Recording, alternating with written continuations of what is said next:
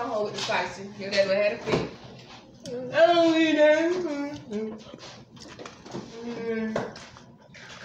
Don't have to eat it. Just get up with dirty stuff one. That's good though. It ain't too salty or nothing. I'm gonna go in. I don't see that. I want to have pork.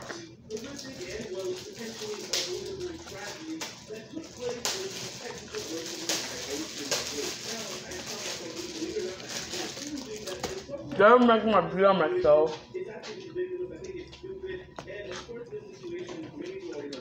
Man, I mean my video.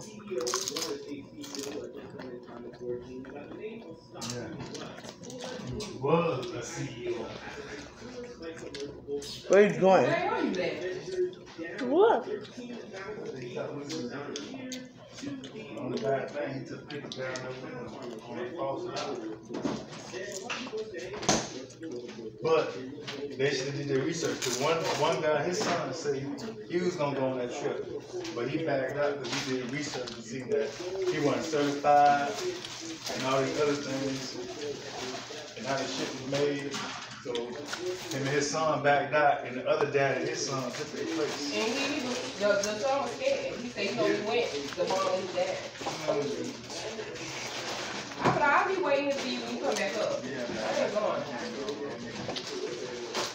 It was a positive excursion or something. Do it. I don't like it.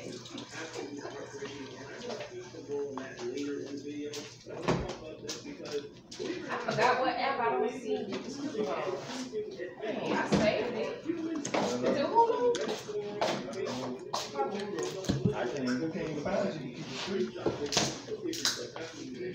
They are stating that moving forward, there are people that not only are they're canceling cruises, they're never going to snorkel, they're never going to subsidize, and they're definitely never ever going to jump on any of the adventures like submarines or places like the Bahamas, as well as over in Panama because they don't want to die. The reason I think cruises are interesting is because there is a tragedy such as this with the Ocean Gate submersible, or anything that is going viral, like the why is this all around the world in general?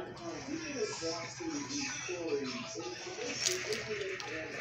negative ways. For example, you got to that situation happened in Mexico, a lady with a friend that tried to go down to the agriculture and come in and do that. And next thing you know, you have people like anything, they're never ever going to Mexico. The same thing when it comes to the war with Ukraine and Russia. People are saying, anytime I go to Europe, for example, it's moral actually. Whenever I go to these places, people are like, oh, you want to right? What about the war?